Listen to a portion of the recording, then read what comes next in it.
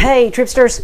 Okay, for those Garth fans out there that are interested, you know he just released a new single, and it's called Ask Me How I Know.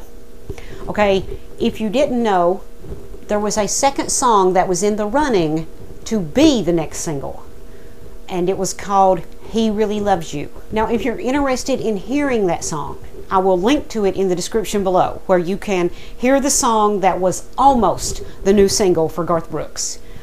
Personal opinion, I'm glad he chose the one he did. I like both songs, but I love the one that he chose much better than the one that he didn't.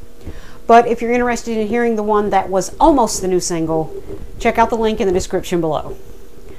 And that is going to do it for now. This is Icepets Queen, and I am tripping out.